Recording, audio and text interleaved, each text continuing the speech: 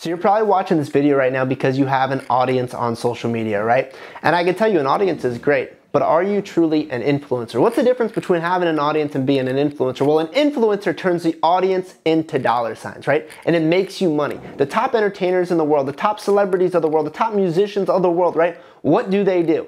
They are influencers. They have an audience, but they convert the audience into dollars. And me, with my team, are going to teach you exactly how to do that. So if you're a person right now who has an audience that has created some content where people are engaged into your material, we're going to show you how to turn those people into dollar signs.